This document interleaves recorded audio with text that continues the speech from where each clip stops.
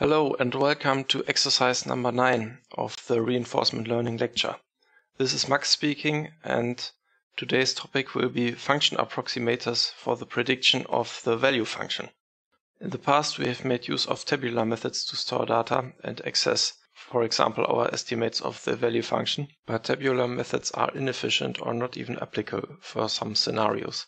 If the problem space is discrete but very large, we will need a lot of storage capacity, and when the problem state is continuous, tabular methods can't be used at all. That's why we needed a discretization routine in the past two exercises. Moreover, tabular methods are unable to generalize.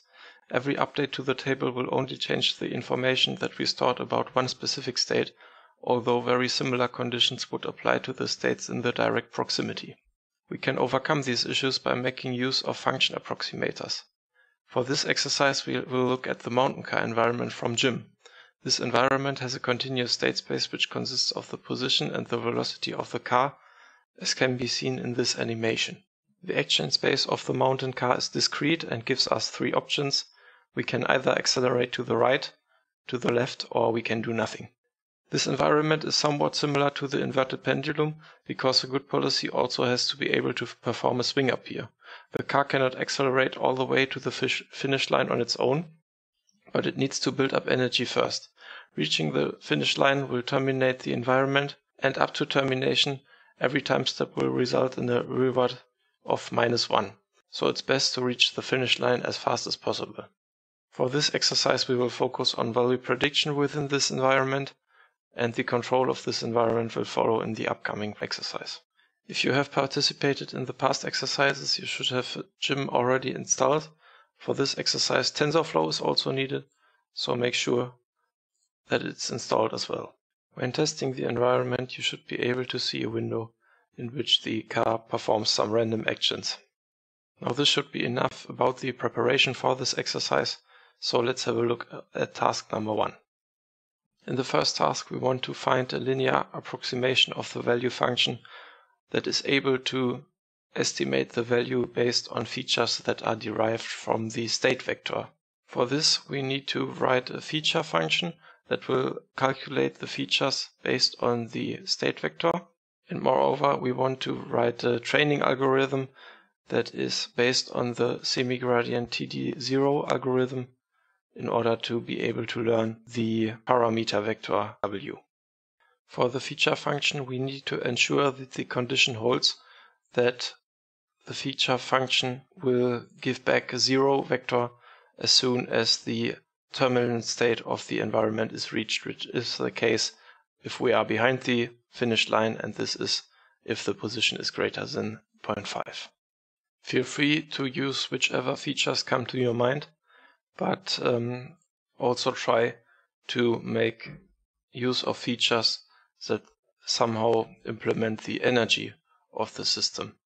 The energy of our mountain car of course consists of the kinetic energy, which is proportional to the velocity squared, which is rather easy to calculate, but also of the potential energy, and the potential energy is of course proportional to the height of the car.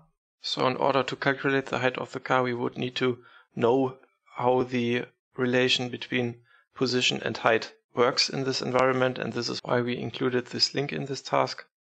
So let's have a look at the source code first, and if you dive into it a little bit, you see that here is a height function defined, and within this height function you see that the height of the car is an affine transformation of the third multiple of the position. XS is the position coordinate here. So this is surely a feature that we want to implement. Moreover, we probably want to be able to map a static offset. So we need at least one static regressor. So we want to use one static regressor. And if we have a look at the step function over here, we see that the velocity update consists of the inhomogeneous part, of course, which is the action that we apply, and of one homogeneous part, as can be seen here, and this homogeneous part is proportional to the third multiple of the position as well, but this time it's the cosine, and here for the height it is the sine.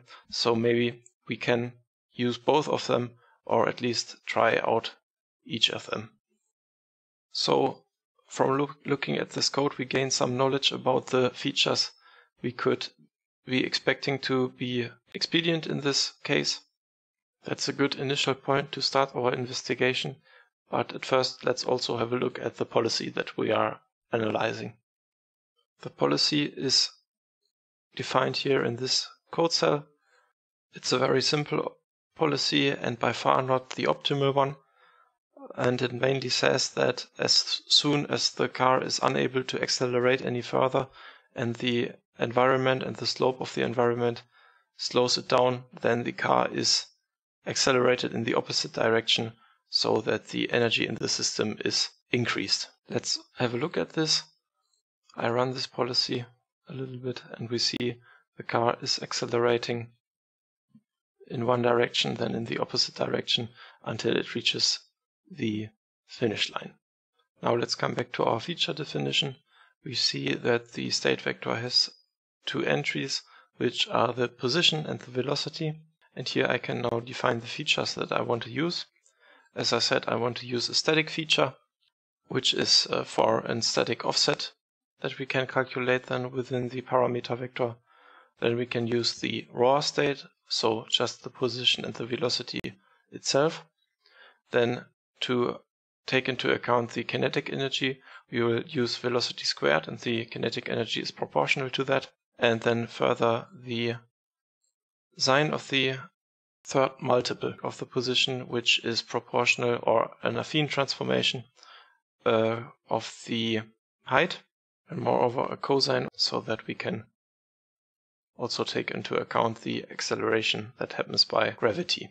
Last but not least, we also have to take into account that if we reach the terminal state, then the feature vector should be equal to 0. So this is why I set a flag here. Flag is named win. And if the position is greater than 0.5, we cross the finish line. So win is true. We set this win flag to 1. And here I multiply everything by 1 minus win. So if we are behind the finish line, then everything will be set to 0, and else we will use the normal features. You could say this is somewhat similar to one-hot encoding. Like in the past two exercises, I will not talk about the code very much. You are probably even faster at understanding it if you read it yourself. So I don't want to waste your time by explaining it line by line. Let's just have a look at the most important points. The error is calculated via the use of bootstrapping, so we plug in the next value here, which is only an estimation, and moreover then the update to the parameter vector then consists of alpha times the error times the feature state. The structure of this gradient update is something that is quite common in gradient-based learning. In most cases you will have this gradient update consist of the step size, then the linear error. You see it's not the squared error or the mean squared error even, it's just the linear error for this step in this case. And then the input variable, which is the feature state in this case. After running this algorithm, we get a collection of parameters here that are stored in the W parameter vector. So we see that something was calculated here, but of course we need to have a look at the result to see if this is a useful result or not. In order to check whether our value function approximator works correctly, we should check its performance on the whole state space. I did this here in the form of a color map. So let's have a look at this and investigate this color map a little bit. On the x-axis we see the position. So on the far right here is the goal line. So the yellow area should have the highest value. And if we look at the color bar here on the right, we see that this is actually the case. So the goal line is identified here by the yellow area. And the y-axis denotes the velocity. So in the upper half we have positive velocity, so we are going to the right, and in the lower half we have negative velocity, so we are going to the left. In the area right in front of the finish line, the color gets lighter, So this makes sense because if we are moving towards the finish line, then we would expect our chances to go up. So the value rises in this direction, and our value is the lowest around the middle because from here it takes the longest to build up the speed. In some regions, however, this does not make sense. For example, over here, where we are quite near to the goal line, but we also build up negative velocity. So we are standing here and are going to the left. So we are actually going away from the finish line. So accordingly, the value should be quite low here and not as bright as it is depicted here. But of course, since we are using a linear function approximator with a limited amount of features or a limited amount of information, it is quite possible that the features we use do not contain the information that would be needed to identify that this area here is not an expedient area in order to go to the finish line. So the linear function approximator with hand-tuned features might just not be good enough in this case to be able to distinguish this area from this area.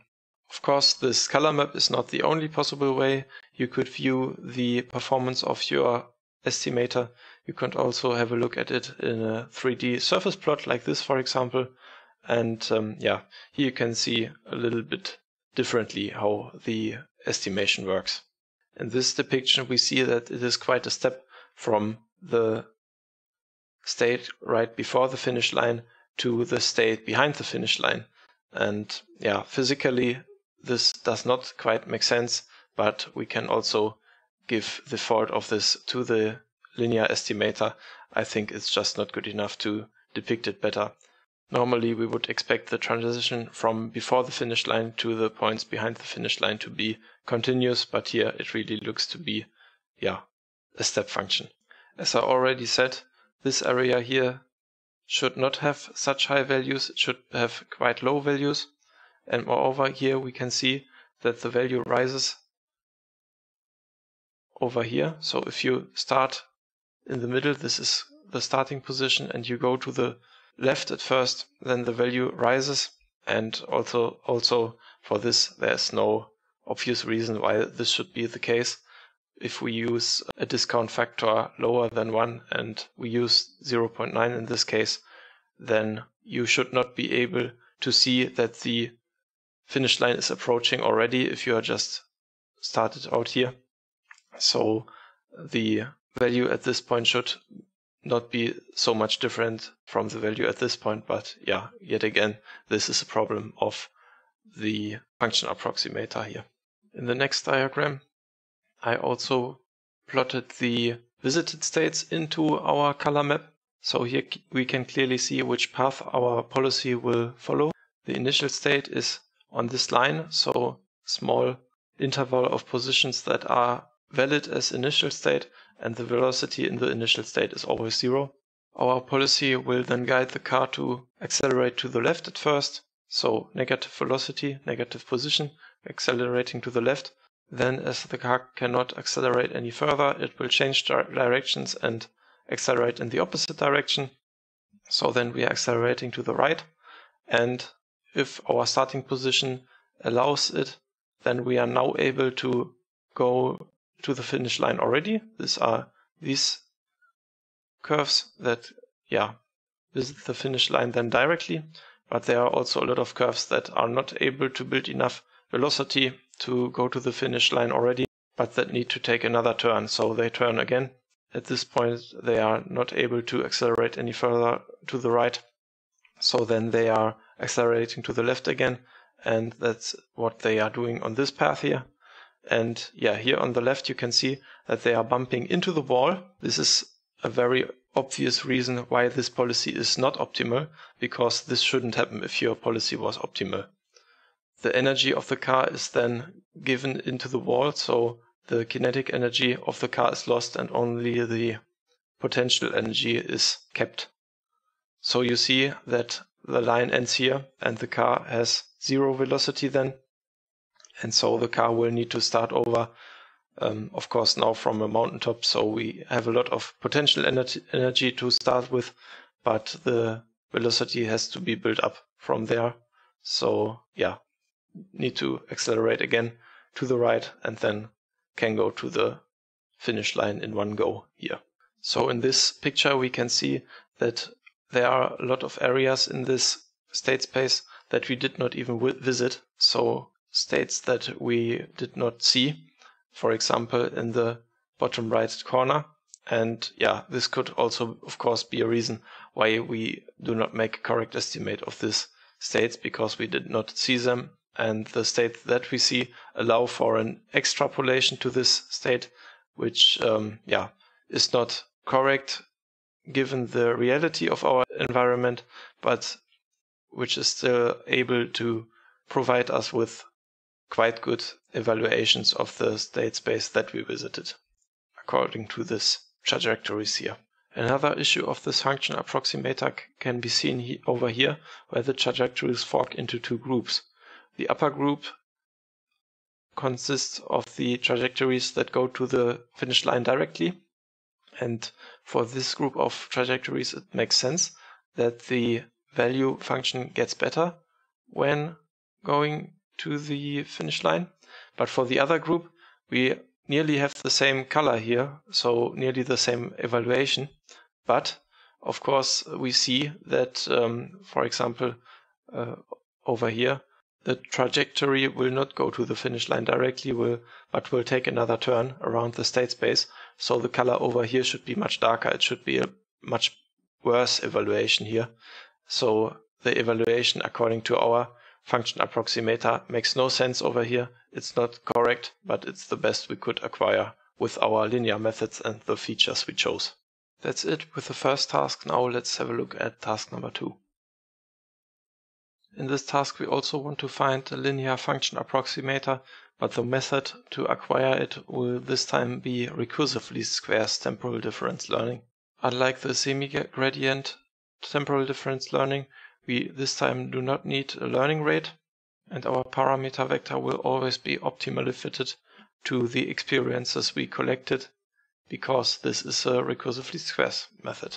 RLS algorithms always have a forgetting factor. In this case we call it lambda, and lambda will define how much focus we will set on the new experiences in contrast to the older experiences. If the forgetting factor is high, we will not forget, so if we set it to 1, then we will take everything into account on an equal level or with an equal weighting, and if the forgetting factor is very low, then we will forget older experiences and take newer experiences more into account. This could be helpful if our environment would be time variant.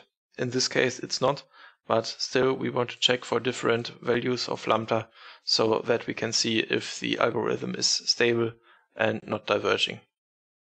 The feature vector that we defined in task number 1 will be reused here, but also make sure that the same condition applies for the terminal state. So in this case as well, we will need to define the vector such that it returns 0 as soon as we are in the terminal state. And as you can see, it's the same here. I didn't change it for my presentation here. And yeah, this part contains a normalization of the state vector or the feature vector, and we will have a look at that in a minute. So let's start with the same feature vector as before. The algorithm can be seen here. Again, I will not talk so much about the code, but you see that here I used the add operator, which implements the matrix multiplication, and yeah, I hope it's easier to read that way.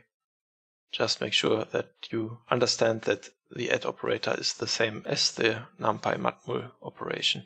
As you can see here, we have a division by our forgetting factor. So if we make the forgetting factor smaller, then this means that we have a gain factor in here. So this P matrix will get larger and larger, and this could bring this algorithm to diverge, but in many cases it will not diverge. Let's have a look at the results. For lambda equal to 1, we see that this color map and also the surface map looks very similar to the one that we got in task number 1, but I think that the step here to the finish line looks a little bit smaller. So I think we maybe got a little bit better. The value estimation near to the finish line is probably a little bit better, but yeah, in essence, it should be very similar. Let's now try a different forgetting factor, 0.9. For this forgetting factor, we see that our received parameter vector has a very different value range now. Especially these two parameters get rather large now. This parameter belongs to the velocity, and the velocity is only defined on an interval between minus 0.07 to plus 0.07. So it's a very small interval. And yeah, it makes sense that the parameter has to rise to compensate for this. And yeah, the same applies to this parameter. This is the parameter for the velocity squared. So of course it has to be even bigger than this one. When looking at the corresponding surface plot, we see that for the states with higher velocity, the value is now higher than in the rest of the state space. And this of course makes sense because our chances of reaching the finish line rise if our velocity is high. So you could say that this is a somewhat better estimation of the value function. However, some problems still are the same, like in this area where we are accelerating away from the finish line and yet still the value is very high here. The parameters getting very large is often a problem of overfitting, so this is something you would normally want to avoid. This is why I implemented also a normalization function here for our feature vector.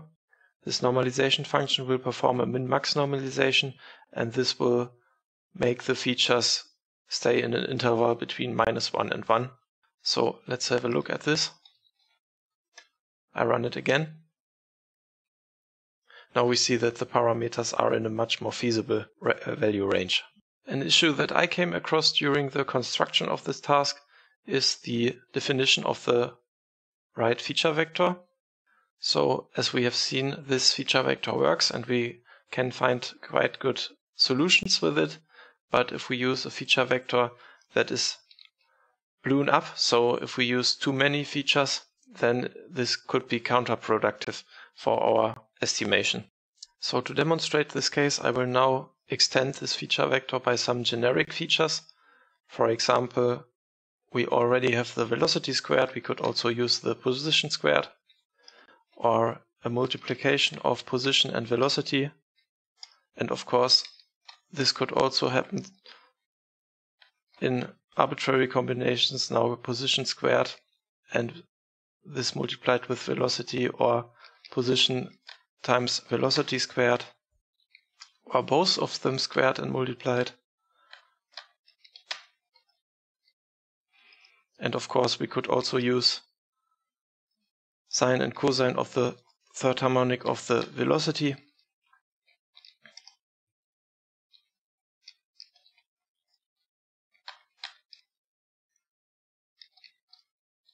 Yeah, and this of course will blow up the feature vector, and yeah, you would think that this gives us more information to work with in the state space or about the state space, but in the end the result will suffer from this. I will now run the prediction again with this definition, and here you see the result. So this didn't work, the algorithm got unstable and diverged, and in the end we didn't get a usable parameter vector to work with. If I set our forgetting factor to 1 again now, we can try it again. As you can see, this time it worked better, but you can also see that some of the parameters get very low values here, and this means that the features that correspond to these parameters are not very usable for the task we are trying to solve. In most cases, you are well advised to make use of the expert knowledge that is available to you, so that you don't have to use such generic features to try to squeeze out the relevant information out of the problem space. I hope this was a useful takeaway message. So now let's get over to task number 3. In task 1 and 2, we made use of the linear function approximators that work with features. Now we will work with nonlinear function approximators in the form of artificial neural networks. You don't have to write a lot of code here. In essence, you only need to write the normalize function, as we can see here, because artificial neural networks tend to learn slower if the input and output has to get arbitrarily large, and as the state vector is defined on very different intervals, as we can see here, one very small and one bigger interval of numbers, it is expedient to bring these states into the same value range before we apply them to the neural network. And this is what you need to achieve in this normalize function in the form of a min-max transformation, which can be seen here. So it's not a lot of code that you have to write yourself here. And also we will not make use of features here. We will just use the states as they come out of the environment. Of course, I would usually ask to give the units of these physical sizes as seen here, but in this time I didn't make use of the units because the mountain car is defined on a weirdly normalized state space. I don't quite know to what variables they normalized this state space, but if you have a look at the source file, you see, for example, that the gravity of this mountain car environment is very low, so I don't really know if it makes sense to put units here. It looks like this car drives on Pluto or something. The learning algorithm is already given here, and it's written with the use of TensorFlow. That's why we needed to install it in the beginning of the exercise. And because TensorFlow is not that trivial, and moreover its use cases are different in the realm of reinforcement learning than in the domain of supervised learning, I will use this task as an accession to tell you a little bit about the use of TensorFlow in reinforcement learning and how it is applied in this task. So let's have a look at the code of the algorithm here. In the setup you can see that here a model of an artificial neural network is defined. This is achieved by making use of the sequential class from TensorFlow Keras to define a model. So the model will then contain the artificial neural network, ANN. And then after defining the model at first, we are now able to add layers to it. So at first we add a dense layer. So this is just an affine linear transformation, this dense layer. And after this affine linear transformation, it follows an activation function, which is in this case the nonlinear ReLU function. ReLU stands for rectified linear unit, and the diagram of the ReLU function can be seen here. So as you can see, for positive input, the ReLU function gives out an identity, and for negative input, the ReLU function just gives out a 0. Although this function is linear for positive inputs, it's still considered a nonlinear function because, of course, it's not linear for negative inputs. It's important to have these nonlinear functions within our ANN, because if we would use linear activation here, then we would only have the affine linear transformation that is implemented with a dense layer, and so in the end everything would be linear in this network as well. So we would have no gain of using artificial neural networks over the linear methods that we have seen in task 1 and 2.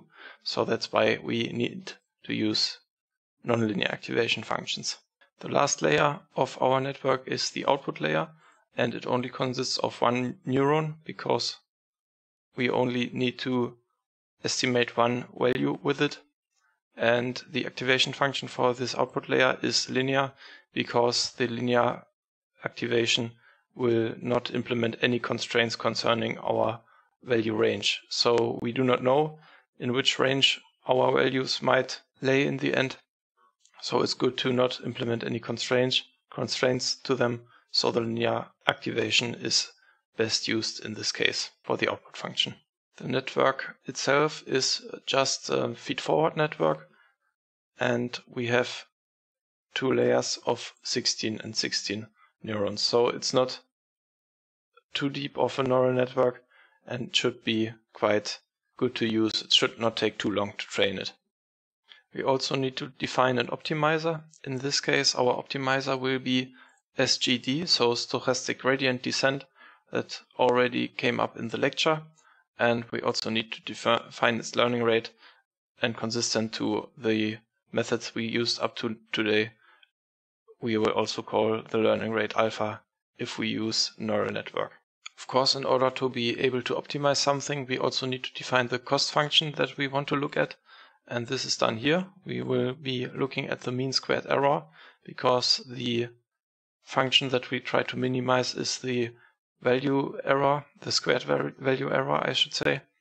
And this has to be a TensorFlow object. We cannot just write some NumPy equation or something here, because this function has to be differentiable in the way of TensorFlow tensors, and that's why we also need to get this function defined by TensorFlow first.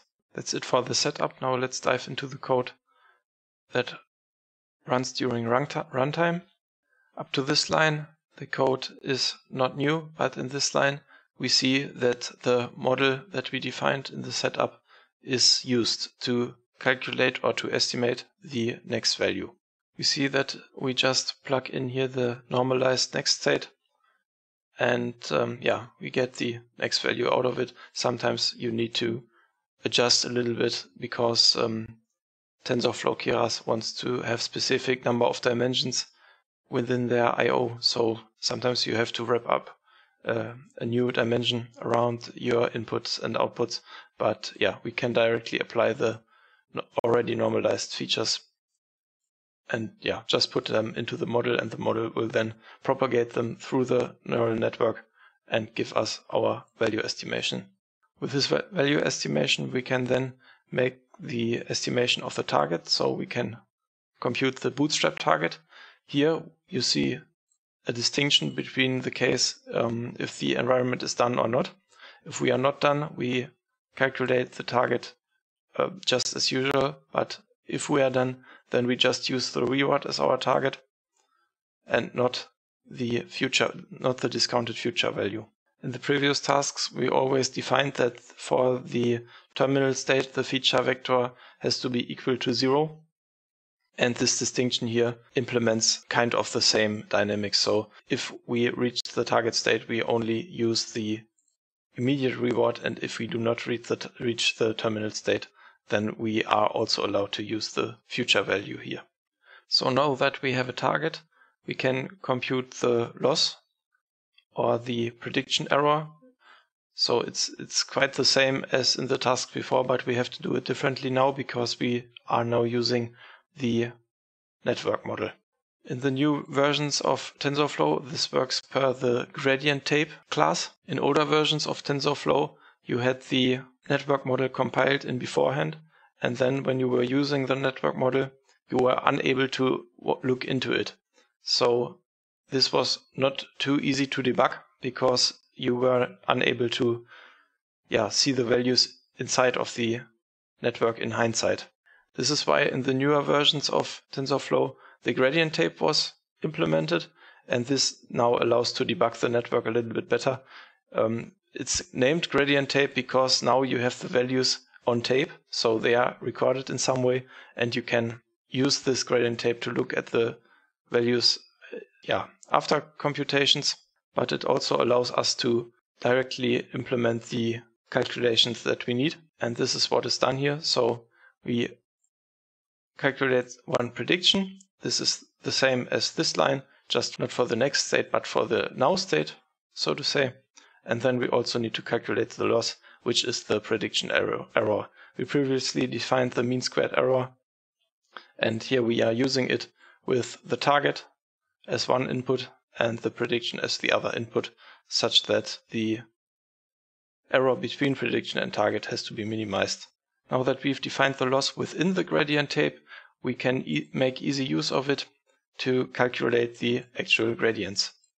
We can now use the gradient tape object that we defined and calculate the gradient of the loss concerning the trainable variables. And these trainable variables are the weights of the model. So we do not need to calculate the gradient by hand, but yeah, this function does it for us. And then the gradient is in this variable. You could then change the gradients if you need to.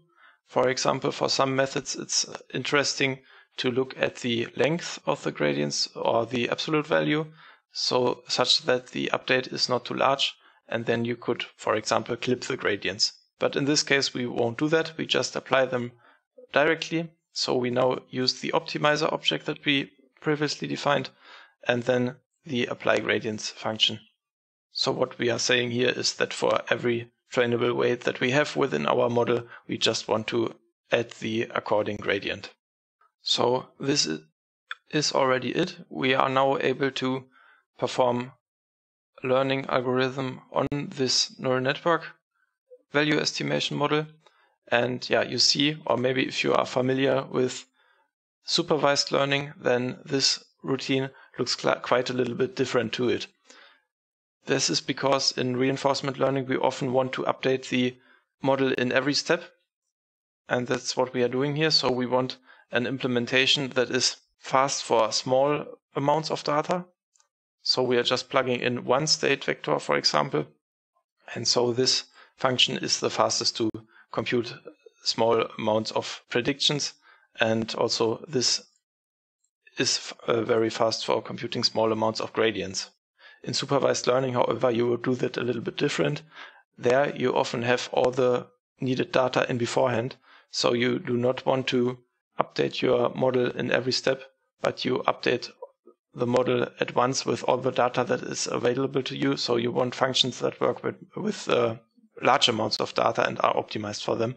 And this is for most cases not this solution, but then you would rather use the fit and the predict function.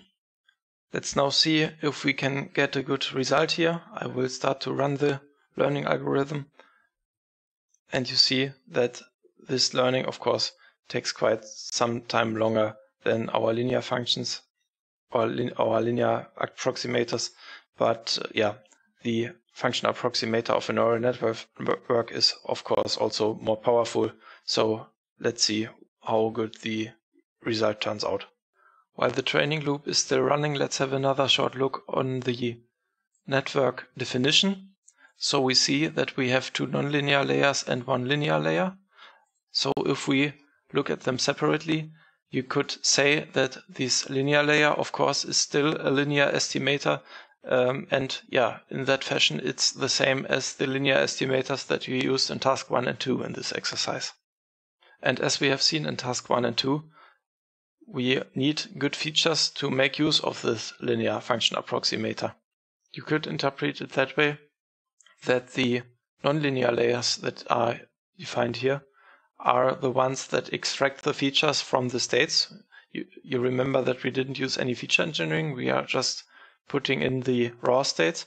So the feature engineering is somewhat done by the network itself. And then after the nonlinear layers, the last layer is a linear layer, and this one will then profit from the feature engineering that is learned within the network.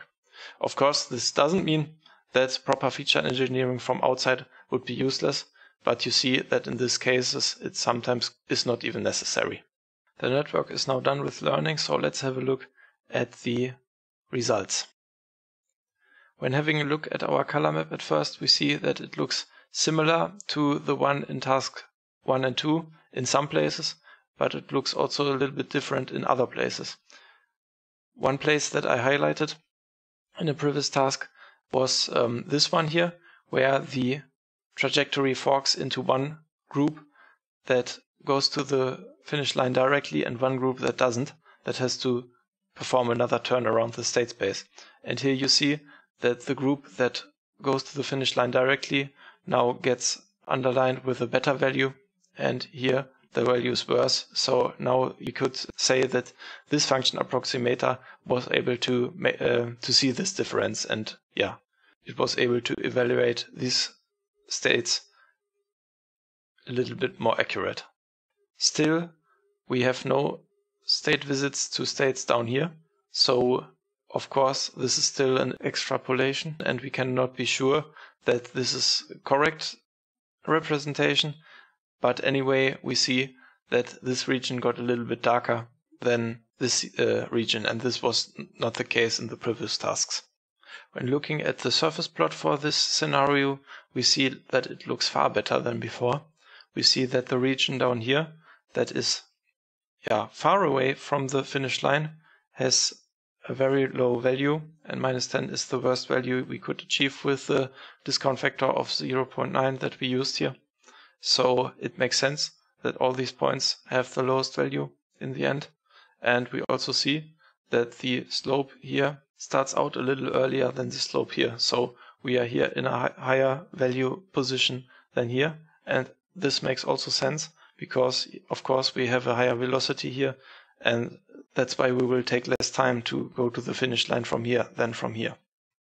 Throughout this exercise, we've looked at the discount factors of 0.9, but now we are also able to have a look at the discount factor of 1. That's because in this problem we are going episodically and the problem is safe to terminate at some point, and that's why our return that we collect has an upper bound. So there's no danger of divergence, and that's why we also can use the discount factor of 1.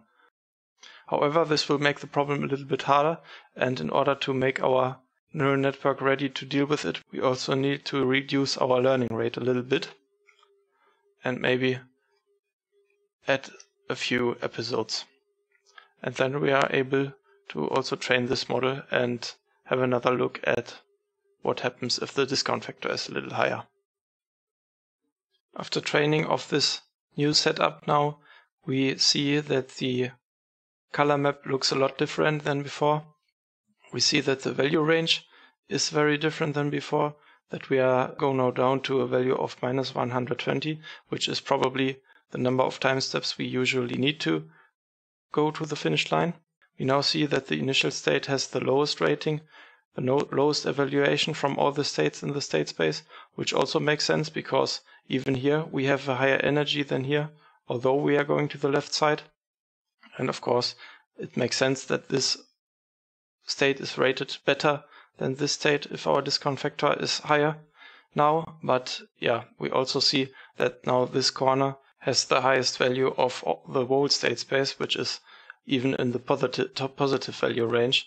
And of course, this is not possible. There's no positive value within this scenario. So we could name this an extrapolation error probably. Also, when having a look at the surface plot, it looks more interesting. We now see that the swing up happens in kind of a spiral through the state space, and this probably fits to the expectation we would have to this scenario. But of course, also here we see that this high value for such a bad state could not be realistic, so also the extrapolation error is visible here. I think that's it for exercise number 9. Thank you for listening. And see you in the next video. Bye.